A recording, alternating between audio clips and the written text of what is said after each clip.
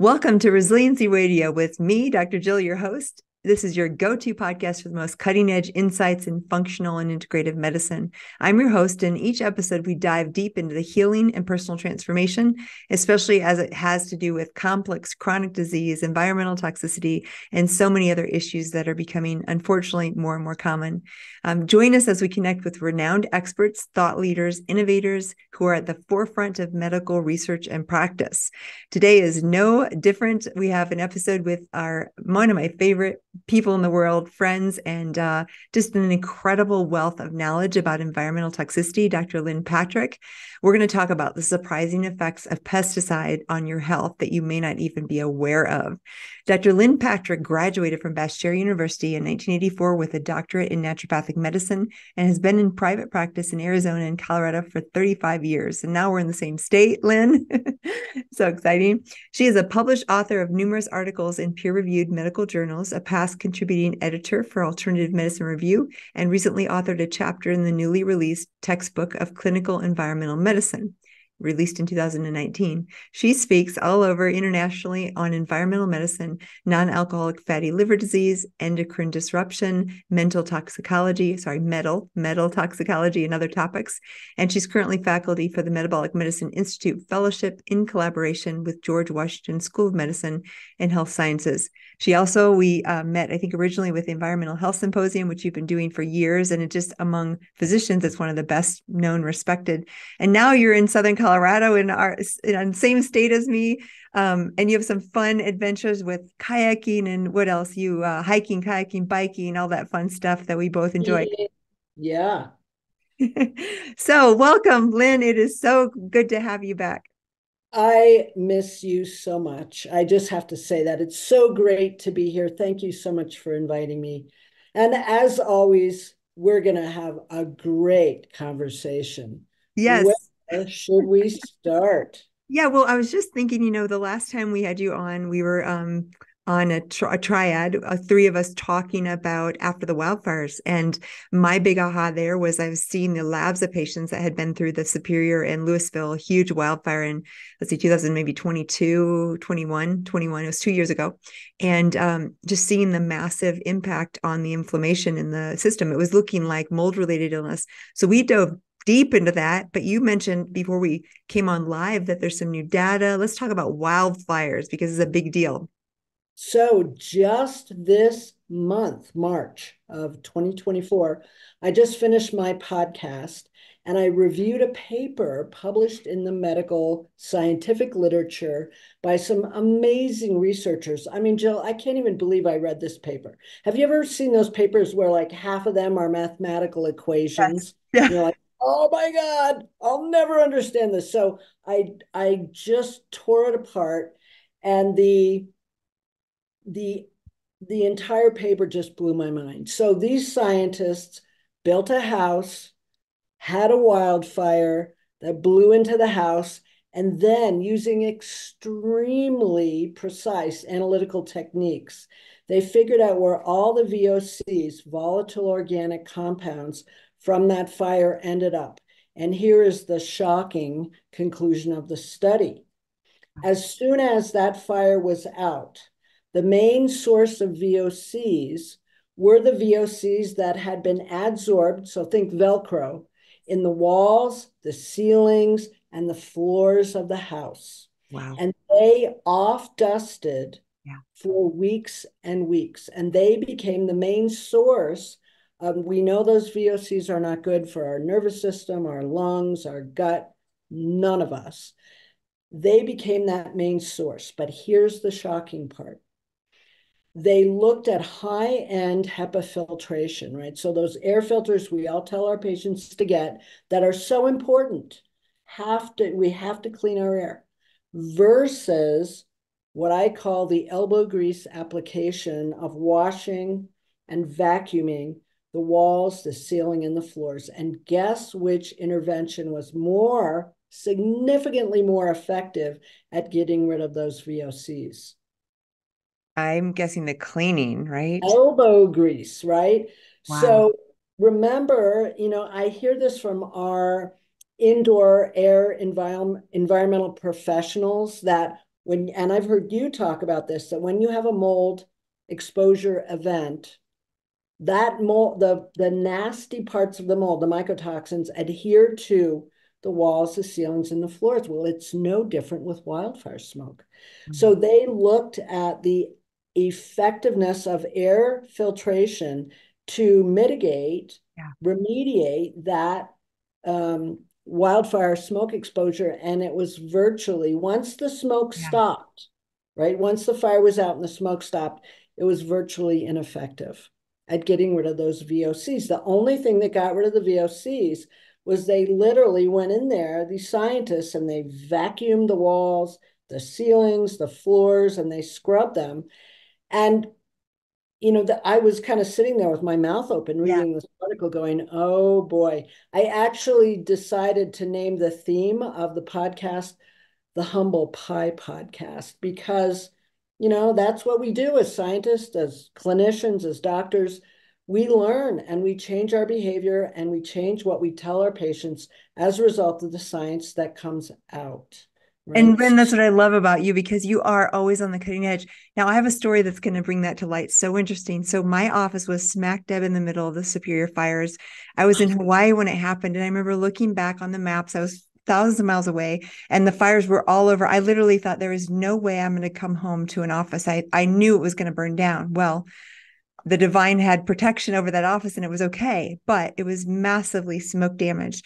And again, we didn't understand. And we came back in literally days after the fire. We all got so sick, nauseous, headaches, of course, right? It was loaded. We had no water, we had no heat, and we were there trying to see, well, how can we mobilize for the community? Like, can we donations? And we did some really cool things with companies that were so generous to get stuff to the community. But we're sitting in there and we're all getting sick. And for the first several weeks going back to work, we all had to take turns and shifts because we would all feel so poorly. No surprise, but get this. So I had a environmental inspector come in that was an expert in fire and smoke remediation. He looked at everything, gave us an estimate. He brought in hydroxyl machines, which I think are a little safer than ozone for rehab of the air, but it still didn't help. So we're doing this air quality thing, like you're saying, the machines and all that. But here's the deal. I just had this idea. I thought, well, I know how to fix mold. What if we just, and he gave us a quote for some specialty company, like 40 grand, which was more than my insurance policy covered, right? So here's what I did, Lynn, and it worked. I thought, well, I know how to remediate mold. Why don't I try a oil-based fog and then a deep, deep, deep clean and scrub? And guess what? It was the same thing I would have done if we had mold damage. It worked. It's exactly what you're saying. And I had no idea this data, but it was like we all felt a million times better. And literally all we did our own elbow grease. We fogged, my staff literally fogged. And then we had not even an expert in environmental remediation, just a good cleaner come in. And we said, we want everything wiped down. All the paper needs to be, cleaned and everything. And it was, I would say 90 to 95% better with all of our symptoms. And that's exactly what we did. And all I took, my experience was like, well, mold kind of works like this. And it's just those films and VOCs, right? Let's try this. So that's fascinating that now the data supports it, because I still was like, did I do the right thing? But we all felt better, right? And the evidence was in the sequelae that our health issues were improved after we cleaned. And of course, we cleaned the HVAC and there was a lot more to it than just that. But the big mover was cleaning our office, just simply. You just proved that same data that the scientists came up with their elegant, I mean, there were pages of mathematical equations for how they figured out the movement, the migration from the air to the surfaces. And I remember, I used to, in a former life, I used to work at a drug and alcohol treatment center treating nicotine addiction. And my job was to run the treatment program, but also to do the education. And I came across this data that showed that, and I might get this backwards, but you'll get the idea.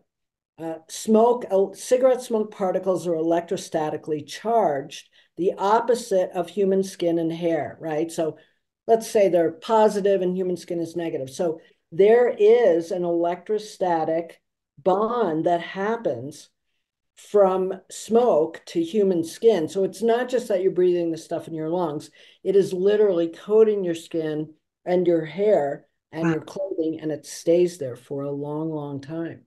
That makes So it's the same idea, right? It's just that this is the house And this is wildfire smoke instead of, somebody who's puffing on a cigarette. Hey, everybody. I just stopped by to let you know that my new book, Unexpected: Finding Resilience Through Functional Medicine, Science, and Faith, is now available for order wherever you purchase books. In this book, I share my own journey of overcoming life-threatening illness and the tools and tips and tricks and hope and resilience I found along the way. This book includes practical advice for things like cancer and Crohn's disease and other autoimmune conditions, infections like Lyme or Epstein-Barr, and mold and biotoxin-related illness. What I really hope is that as you read this book, you find transformational wisdom for health and healing. If you want to get your own copy, stop by readunexpected.com. There you can also collect your free bonuses. So grab your copy today and begin your own transformational journey through functional medicine in finding resilience.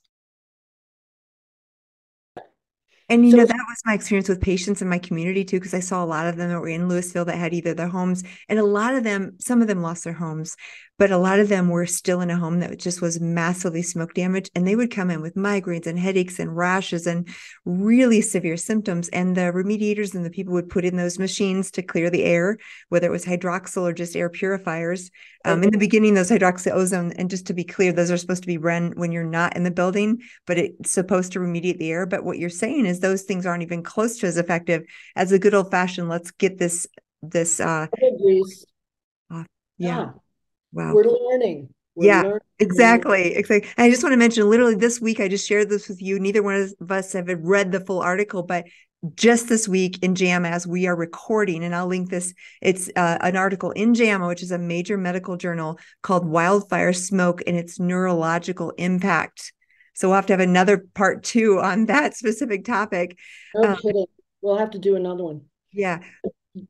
Go ahead. We're here do you want to talk about pesticides? Yes.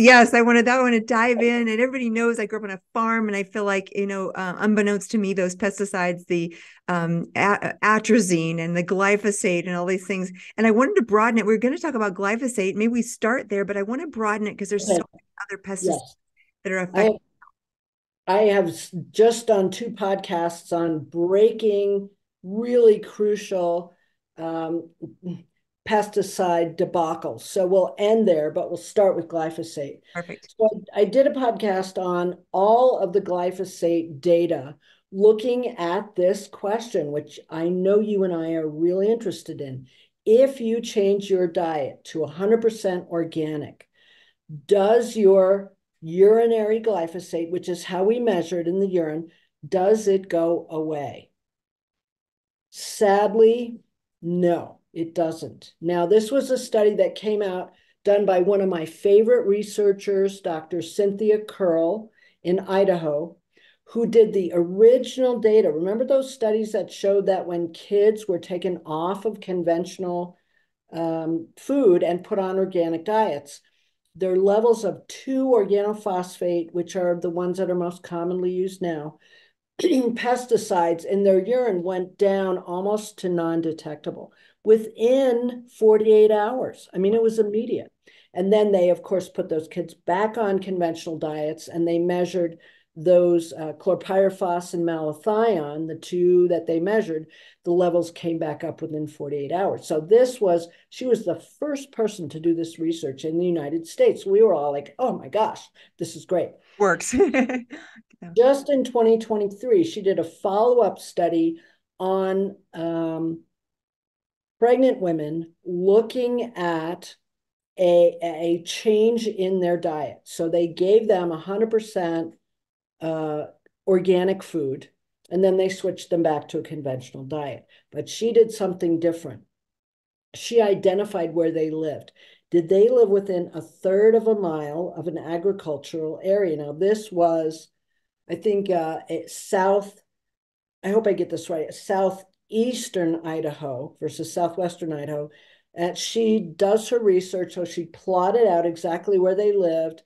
And yes, there is glyphosate sprayed in that part of Idaho, plus the drift from eastern Washington comes right over the mountains there. So here's what they found. If they lived further away than 1/3 of a mile, they had a significant drop in their urinary glyphosate levels. If those women lived within a third of a mile of an agricultural area, they did not have a drop in their glyphosate levels. Now, I'm going to lead into the conversation we both want to have. What do we do about that, right? And I live in a small town, 3,500 people. Down the alley from me is a huge alfalfa field. And as you know, Roundup Ready alfalfa is GMO alfalfa, right? It is alfalfa that you spray with Roundup, and then it is, kills all the weeds, It and then survives and everything else dies, right? Yeah. so I've measured my urinary glyphosate levels. I know you have because I've seen the results, and we've got it. Yes. It's enough. So that led me to all the other studies that have been done in humans looking at glyphosate levels. And what all of that research in a group of menopausal women, in a group of postgraduate young students, all of that put together, what it shows us is that there are other sources of glyphosate besides organic versus non-organic food. Now, of course, the highest levels of glyphosate, the winner of all the food that's ever been tested, and I'm going to include alcohol here, the highest level of glyphosate that's ever been documented in a food. Do you know what it is? What food I'm talking about? Whole foods, conventionally grown hummus. Oh, Weighing in at 2,379 parts per billion of glyphosate. That's extremely high. Why is that?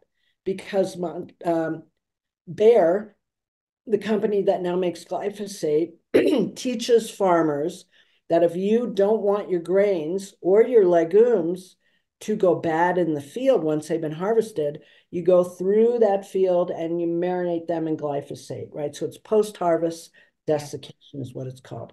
So unfortunately, for some reason, those beans, those garbanzo beans, get marinated, and they turn out to be the most highly contaminated. So that was a source. And to be clear, when this article came out, Cynthia Curl's article that shows that if you live within a third of a mile of an agricultural field, you can't get your glyphosate urinary levels down. They did go back and ask these women, were you 100% yeah. compliant? And the ones that said, well, my husband brought me some takeout, Right. or Middle Eastern food or something. When they took those women out of the study, there was a significant difference. So there was some contamination, right? It's hard when you've got people in a study Yeah. and you don't sequester them off in a room to get them to just eat organic food. The other thing, and this came from the postmenopausal women's study, is that when they went back and they asked the women in whom they had measured urinary glyphosate, did you have any wine? The Yeah. ones who said, oh, yeah, I did have wine, and they took those women out, then same thing, right? So we don't think about, and I know my patients don't think about, that wine has glyphosate in it. And in fact, it has a lot of glyphosate. The winner for the glyphosate in wine contest, according to Consumer Reports, so this is all published. Yeah. I'm not saying anything that isn't in the scientific literature, was Sutter Home white wine at 51 parts per billion of glyphosate. So that's a significant source of glyphosate. But so is Back to Nature granola, Quaker oats granola. Oats are a Quaker big. oats was the one I was going to say when you first asked me, because I've heard the studies on the residue on oats and the conventionally grown oats, but I did not know that hummus, but makes sense.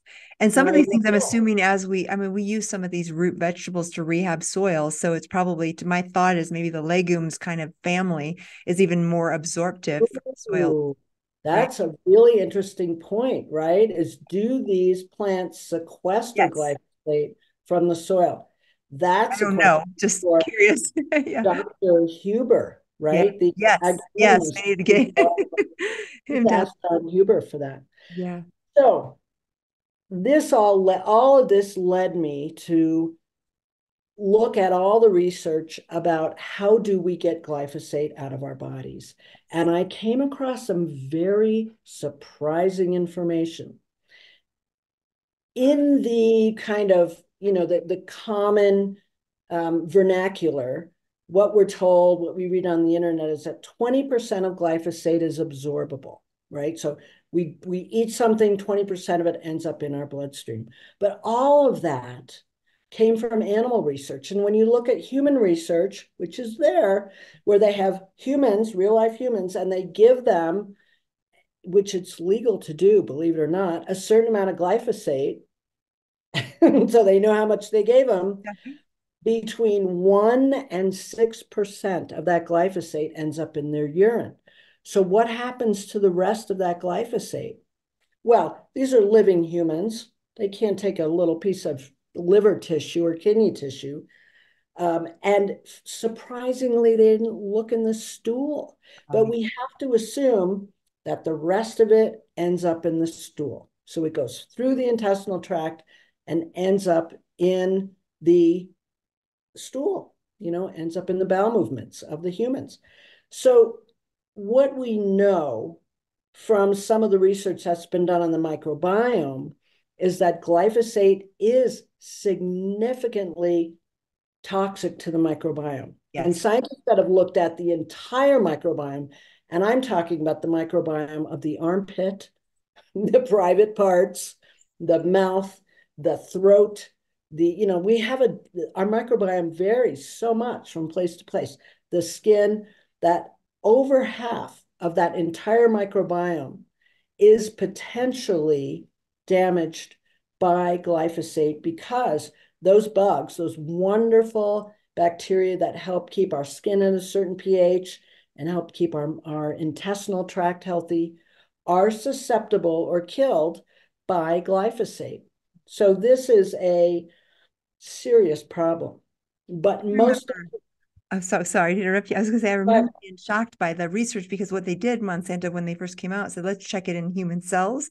And they didn't see a significant issue. But what you're describing is the thing they ignored and they knew. And it's a massive bomb to the microbiome because it chelates the minerals that are essential for healthy things like lactobacillus. Exactly. And bifidobacteria.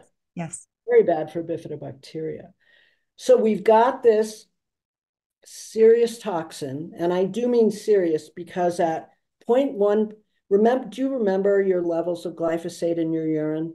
Oh, mine were 0.3 parts per billion. Gosh, I might be able to pull that up while you're talking, but yeah, mine was really, the very first one I did was that first one that was no longer available, but it was comparing to farmers on application day. I was 3 times the level of farmers on application day. So whatever that would be, it was shocking. So rural Americans. That level was with me 100% organic. So again, there was dogs that walked on lawns that slept in my bed. Like there's other factors, but I was one of those N of ones that literally was so fastidious on my diet. And this was probably now 8 or 10 years ago, but it proves your point that I was getting exposures that weren't probably from my diet. So I was 0.3 parts per billion in my urine, so 3 times the level I'm referring to. Okay. So 0.1 parts per billion, that's the level that Dr. Gilles Seralini, the famous French scientist, found was toxic in his rat population. Remember, he did that study where he looked at the entire lifespan of rats? Yes. And the ones that he fed glyphosate from corn, all of the female rats got breast tumors and all of the male rats developed liver tumors. That was a 0.1 parts per billion, okay? So now we know that rural Americans in that study, their levels of glyphosate were as high as 3.3 parts per billion. So 30 times that high, right? And in the NHANES database, the big 4,700 people that the CDC measures, the median was about 1.5 parts per billion. So that's what Americans are walking around with in their urine. So all of this got me really curious about what are we going to do about this, right? If it's true that we're exposed to this, Mm. and even you and I, who are, probably equally fastidious about Right. eating organic, and I don't even drink, so I'm, the Me wine. neither. That's the thing. There's no wine or beer in there either. No wine or beer, Yeah. and definitely no Whole Foods hummus. Yeah. But I live down the alley from that Roundup Ready alfalfa field. I started really thinking about, can we detoxify glyphosate? Is it possible? And I started getting messages in my inbox about detoxify glyphosate now. So I looked at those, and it was, I love science. I was trained by this guy named Jeffrey Bland before I ever went to medical school. I fell head over heels in love with science. And I'm afraid that that concept of critical thinking that we adhere to so closely, we may have lost it, because what these uh, product manufacturers were saying is, look, we have 6 people. They had this level of glyphosate in their urine. We gave them this magic product, and then we checked them again, and they had no glyphosate in their urine. And I thought, Mm. shouldn't they have more? Mm-hmm. If you're trying to get the glyphosate out of their body, shouldn't their urine levels go up? Isn't that what you want? Right. So I contacted them, hi, just me checking in. I think what you're saying is you may have found a way to push glyphosate into, further storage Yeah. inside the body. I mean, what are you doing? Right. I Right. never heard back from any of them. Obviously, they weren't really interested in my This is comments. what I love about you, Lynn. Even in our boards and so many things we're on similar. I love because you'll often see Lynn Patrick's comments and they're always like, have we thought about this? And here's some evidence for this. And I love and adore you for that because you really bring the science to the Thank you. Thank conversation. you. So what I realized from that study with the humans Mhm. that showed that only between 1% and 6% of the glyphosate comes out in the urine. And then Dr. Zach Bush, I don't know if you know him, but kind of brainy guy. He did a study looking at the effect of glyphosate on the mucosal layer in the intestines, showing that it does in fact destroy the mucus layer.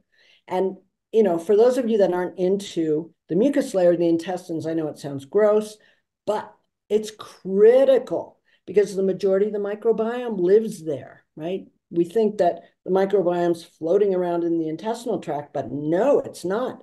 It lives in this beautiful little layer right on the kind of the border of the tissue, the mucosa of the intestines, because there's so much good food for the microbiome there, right? And if you're eating a biocide that destroys that, that's really going to wreak havoc with your intestines. So I thought, is there any evidence that having a good digestive tract functional rate of elimination decreases the toxicity of glyphosate, or at least decreases the amount that's absorbed? And there is some data for people who eat 6 servings of veggies a day, they do have lower levels of glyphosate in their urine, so they're absorbing less. And I did talk to, do you know Dr. Russell Jaffe? He Yes. used to be a senior research fellow at NIH, right? Brilliant guy. And he said, absolutely, the bowel transit time. So that's the time from when you eat something, put it in your mouth until it comes out the other end. Uh, if we optimize that, so 14 to 18 hours is the optimal, right? The average in America, I think, is, you're not going to like what I'm about to say, but it's like 96 hours. Right. Even if you have normal bowel movements, right? Mhm. It's taking that long for food to get through your gut. And just to be clear, so people are listening, the reason is we absorb 95% of toxins and bile and things in the bowel. And if the longer it's there, the more we just reabsorb this toxic load, right? Exactly. So we don't want things to go through too fast. We don't want to get diarrhea, but 14 to 18 hours, normal stools, that's going to decrease the time that glyphosate stays in the intestinal tract. And if it's true from the little research that we have that 94 to 99% of the glyphosate we're exposed to comes out through our intestinal tract, that would be helpful. Yes. So the purveyors of specific types of fibers that are supposedly magic at detoxifying glyphosate really don't have anything over just fiber, regular fiber that we get from whole food, vegetables, and fruit. And so I would, I of course would love to have millions of dollars and do the research correctly. But so far, I think that appears to be, from all the research I could find that was published, the best application to minimize the effect that glyphosate has on our bodies. Now, yeah, people forget about alcohol. People forget, wine is wine, right? So people forget that wine that's non-organic has glyphosate in it. And there's lots of studies. Well, there's two good studies that I reviewed in the podcast, one from Europe, one from the United States, that Consumer Reports did, showing significant amounts of glyphosate in wine. I have a friend who lives in wine country, and she goes, oh, yeah, all the conventional vineyards spray glyphosate because they don't want weeds growing, between the grape plants. I don't know why. I think grapes would be fine, but that's kind of the standard for what's it called? Viniculture, whatever, for growing grapes. And the other, of course, is water, drinking water. Yeah. Some municipalities, I did a deep dive into this, some municipalities can get the glyphosate out of water and some can't. So there's documented evidence of contamination of drinking water with glyphosate. Wow. Environmental Working Group has taken that out of the EPA data, and there's published studies in the scientific literature that shows, yes, considerable amounts. Now, the good news is it's easy peasy to get glyphosate out of drinking water. You just need activated charcoal. So even those very, very economical pour-through filter systems will do it. Wonderful. The little activated charcoal filters. You, of course, have to change them on a regular basis, but they will do it. Now, the one study I found that shows that you can actually bind something in the intestinal tract, I forgot to talk about this, so I'm kind of backtracking. Perfect.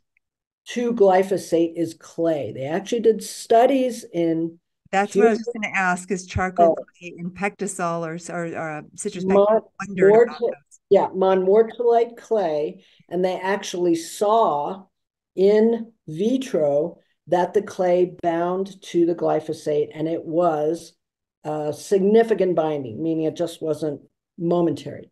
It was a binding that then lasted for hours. But here's the thing. Best at a pH of 2. Very weak at a pH of 7. And we know that the only place there's a pH of 2 in the human body is in the stomach. Yes. Right.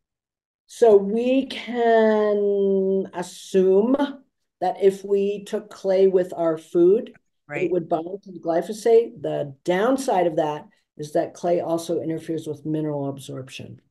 So we don't want to do that for a long period of time, because that would not be good for our the mineral absorption for the minerals that we need. But at least, we know that clay does have the capacity to do that. Now, there was not any good research that I could find for activated charcoal in the intestinal tract, right, in a human or an animal body.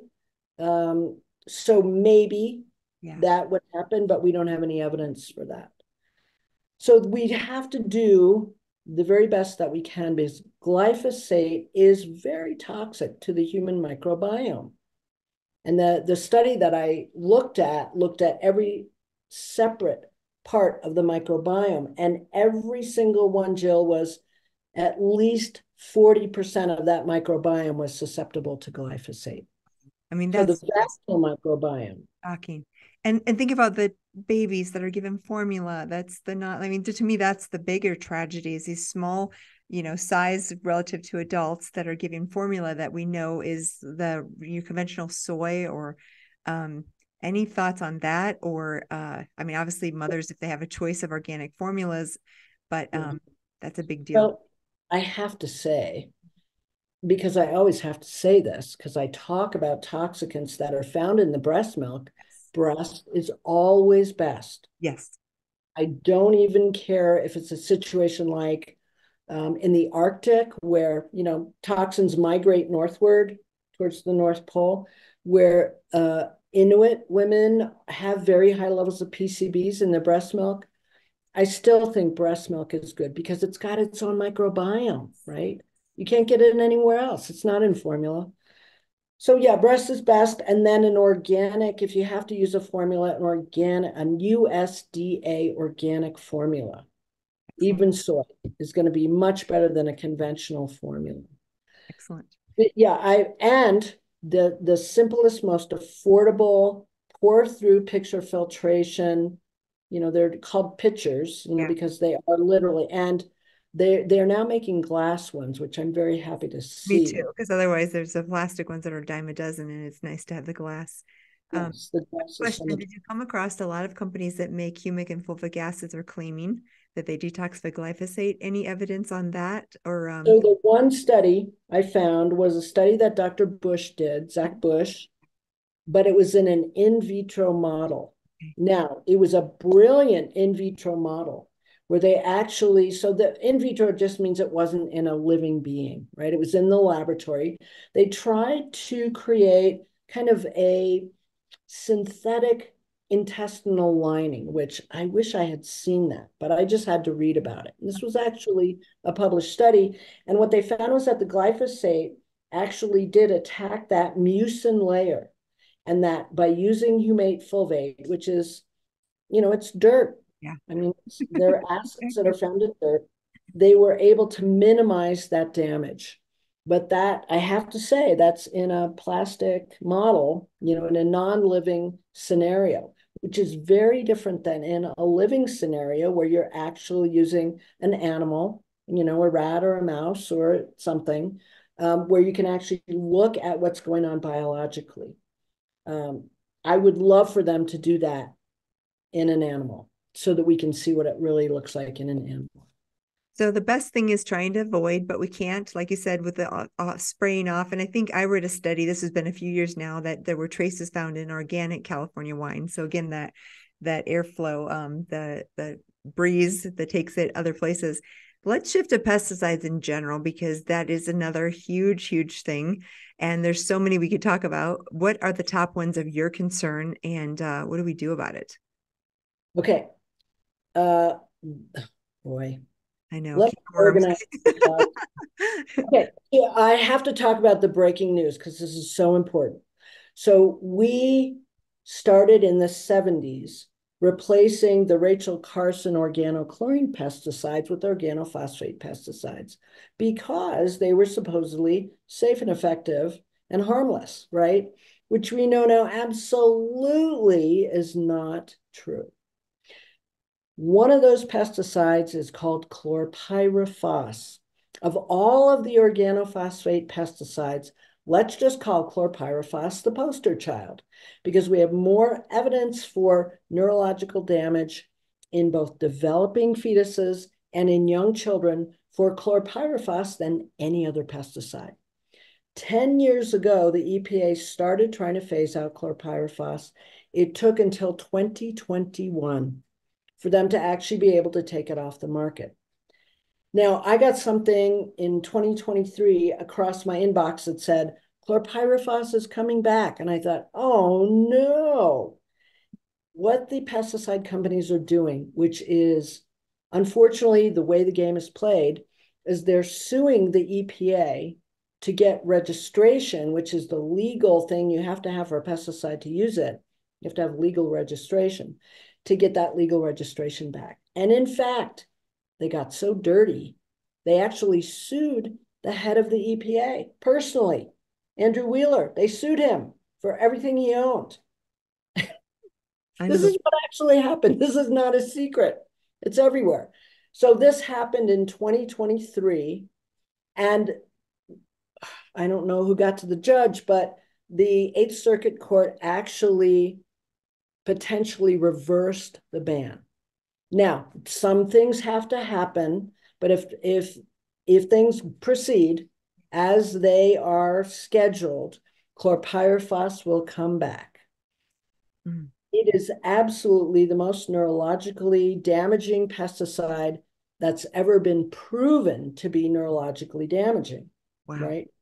And it is heavily used. Half of all the apples Uh-huh. in the country that are conventionally grown have chlorpyrifos residue on them, right? So flip a coin whether your conventionally grown apple is going to give you a little dose of chlorpyrifos when you eat it.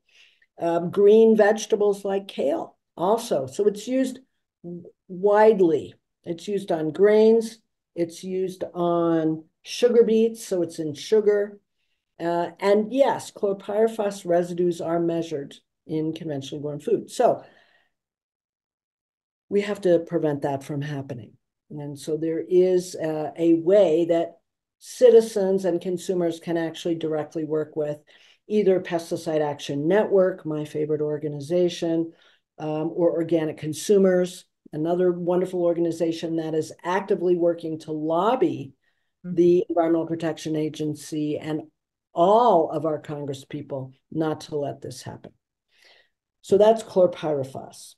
The only way to avoid chlorpyrifos is to eat USDA organic food. Now, there's this thing called, I'm sure everybody here is aware of it, the Dirty Dozen and the Clean 15 through Environmental Working Group. That information is the FDA database for the most heavily contaminated fruits and vegetables. But what they do not test for, and everybody needs to know this, is they don't test dairy products or meat, and they don't test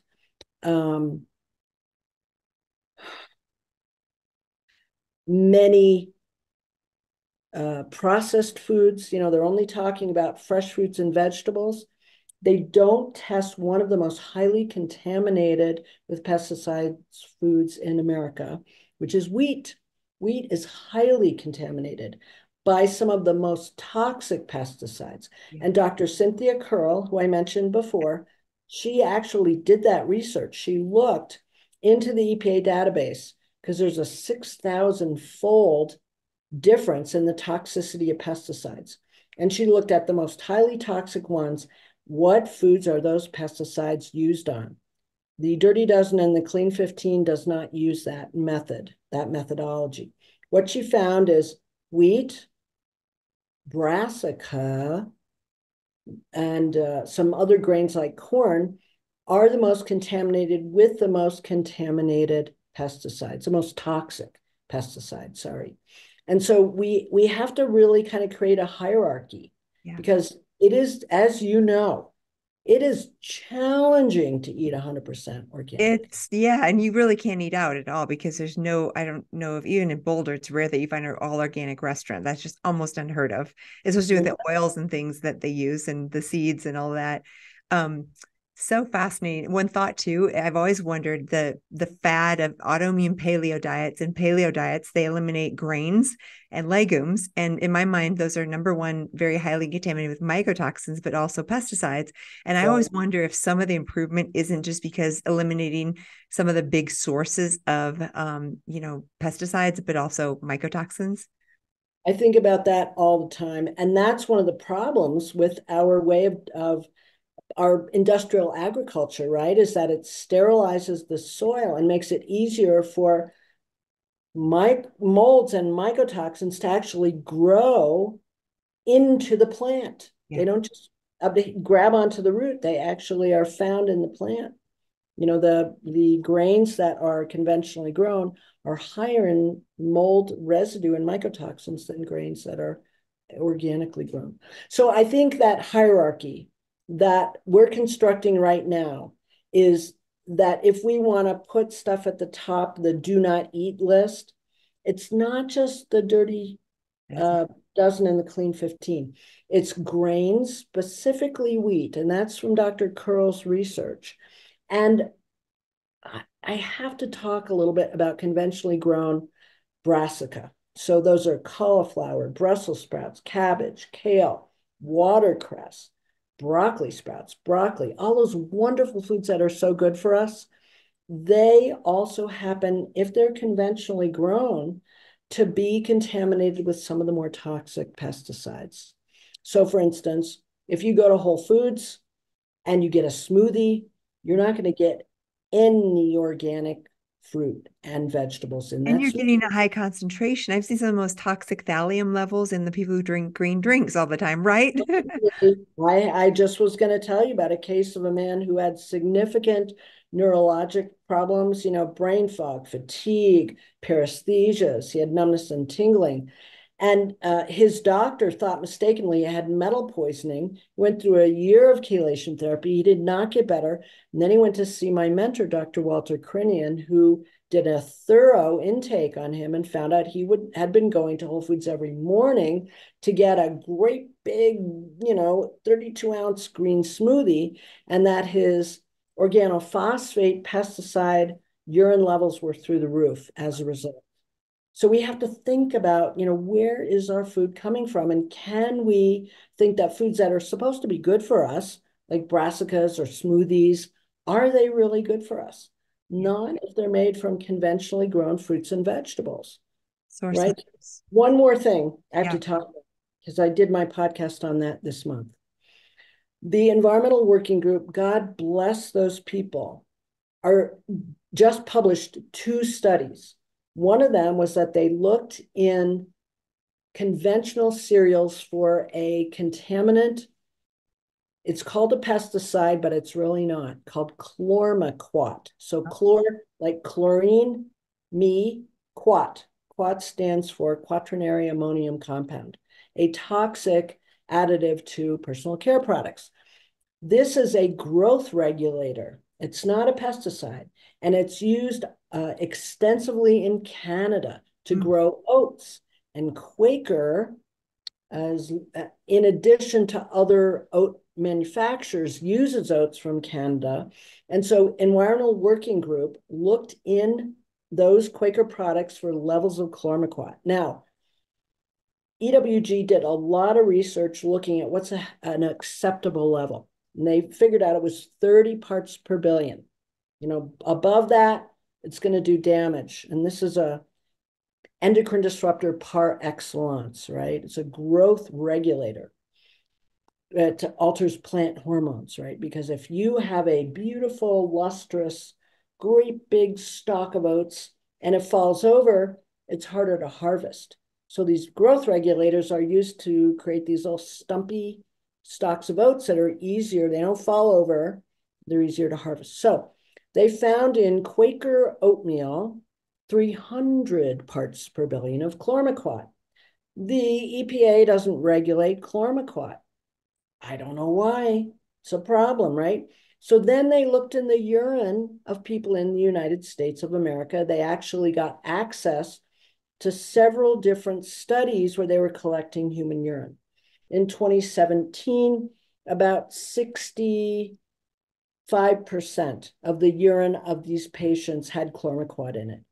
It's up to over 90% now in 2023. So they looked from 2017 to 2023, and they found not only more people, but the levels of chlormequat in the urine were also going up. Now, the problem with chlormequat is that in the animal studies, you're looking at decreased levels of testosterone, altered thyroid hormone, deformities in the womb regarding the development of the skeleton, so skeletal deformities, lower birth weight, lower birth length. So babies are being born not only small for their gestational developmental age, but also shorter. None of that is good. No. That's all bad. Wow. And so now remember, chlormequat is outlawed in the United States so far. But in 2018 and just recently in 2020, the company that makes chlormequat successfully lobbied the EPA for allowing higher levels of contamination for imported oats. Right. And then in, I think, 2021, 2021 or 2022, I can't remember, they formally asked the EPA for registration, meaning we want to bring chlormequat into the United States. So the EWG, doing a beautifully crafted strategic preemptive strike, published this data just last month. Oh, good. Both in the humans, and they did a little, which is on their website, ewg.org. They looked at about 14 different cereals. Now, organic granola, the one they tested, had no chlormequat in it, no detectable chlormequat. There was one commercial cereal that had no detectable chlormequat, but the other 13 had significant levels of chlormequat in the cereal box, right? So in the Quaker Oats box, good old Quaker Oats, or the actual cereal, the granola, Quaker's granola. So that's the other one that I think has to be avoided because it's such an obviously strong endocrine disruptor. We know there are endocrine disruptors in our environment, but this is an obvious one. This is a no-brainer. And we'll be sure, if you're listening, to link up some of the places where you can be an advocate or a political voice, some of the websites you already gave us, Lynn, and I'll make sure and list all those wherever you're watching this, because if you have a voice and have a say, I think the more of all of us that can get together and really talk about the toxicity and why we don't want that in our food supply, the better. Yes, right now, Environmental Working Group, if you just go to their website and you type chlorme, M-E, quat, into the search engine, they've got a whole bunch of pages on chlormequat and how to take action. They make it very easy. It will take you no more than a couple of minutes. I'll link to that for sure. So our last bit here, this is overwhelming and really, really important information. We're all swimming in toxic soup. What would be your takeaway for someone who's, maybe just a mom trying to feed her kids, or what would be a few very practical, maybe somewhat affordable things that we can do to actually decrease our toxic load? Well, I have a million, as you probably right. But I have to say, our dear friend and colleague, Dr. Michelle Perro, who's a board-certified pediatrician, commissioned a study to look at the actual question, is it more expensive to eat an organic diet? And she compared a standard American diet, the cost of going to the grocery store and buying the standard American diet items, versus a whole foods, meaning fruits, vegetables, fresh, cooking up organic oatmeal, not having a lot of processed foods, organic diet, and guess what? The same price. So no longer can we say, oh, God, I'm a single mom, I have 4 kids, I can't afford, to do that. Actually, you can. And that, Dr. Perro has an entire book of stories about what happened in her practice when her families, not just the kids, but her families went on an all organic diet, reversed kidney failure. I mean, I could go, Crohn's disease, I could go on and on, but it's worth it. The amount of money that we spend on our health failing is so much more than what, we can invest in a whole foods organic diet. The other thing is, oh boy, my favorite, sweating. Yes. Sweating is a very effective way to get out a lot of toxins, including organochlorine pesticide, which are the ones held in our tissues. We kind of hang on to those in our fat. And you don't even, I've helped folks who didn't even have money to buy a sauna or to get a pass to the gym to go to the sauna. Sweat. You go in your bathroom, you put a towel under the door, you turn the heater on, voila. Instant sauna. You can sweat. So sweating for 20 minutes a day, followed by a really good soapy shower to get all of those fat-soluble toxins off your skin, is wonderful. I am lucky enough to have a sauna in my house, and I also have a cold plunge. And going from that 150-degree heat to that 40-degree cold, it's absolutely life-changing, I have to say. The other thing is the simple, inexpensive, life-saving nutrients that we can take that cost pennies a day, like N-acetylcysteine. Pretty much everybody, unless you have an active peptic ulcer, you can take it. There are right now, I think about 30,000 articles in PubMed on N-acetylcysteine in both animals and humans. It's unbelievable, the ability of N-acetylcysteine to help the body detoxify. Vitamin C, vitamin E, magnesium, all of those basic nutrients are so crucial in helping basically create an optimal situation in terms of liver function and kidney function. And that's where we detoxify. And then bowel function, right? Making sure you're getting that fiber, as we started out with, just practically from food if possible, or you can add psyllium or chia or flax or some of these wonderful. Grind them up, put them on your cereal. Cost pennies a day. You know, do you remember they did this wonderful study in one of the Scandinavian countries, where they divided, it was a prospective study where they divided a group of women in half, gave half of them the equivalent of 2 tablespoons of ground flaxseed a day. They followed them for 6 months. Then, you know, they said, okay, stop. Then they followed them for several years. The group that took the flaxseed had half the incidence of breast cancer, just from that simple intervention of fiber, flaxseed fiber, right? But fiber.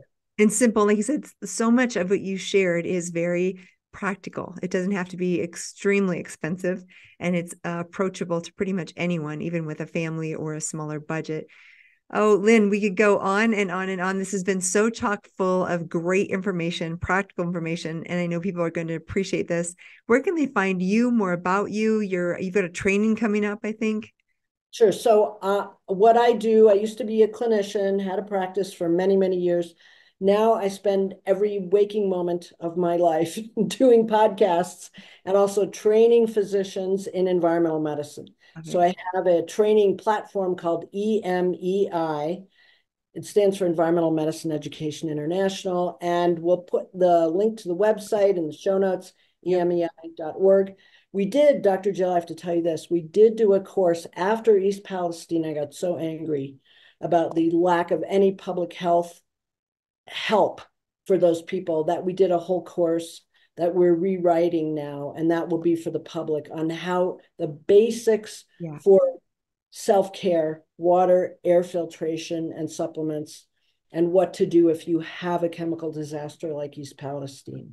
You know, just basic public health information that should have been available to those folks that was not made available to them. Awesome. Thank you for your amazing work in the world. We will link to the website and all the notes that we talked about today. Lyn, you are a treasure. Thank you again for all that you do for all of us. Dr. C. Well, that's a wrap with Dr. Lyn Patrick and everything you wanted to know about pesticide exposure and how to decrease your risk. Thanks so much for joining me for another episode of Resiliency Radio. You know, you can find all episodes on iTunes, Stitcher, Spotify, or wherever you watch or listen to podcasts. Won't you please stop by and leave a review so we can reach more people? Be sure and tune in as I put out a new episode every week. And if you want to look at transcripts or any more information, you can go to my website, jillcarnahan.com, where you'll find all the transcripts and all of the episodes that have been produced. Be sure and like, subscribe, and hit the bell so you can be notified of the next subscription. Thanks so much and have a great evening.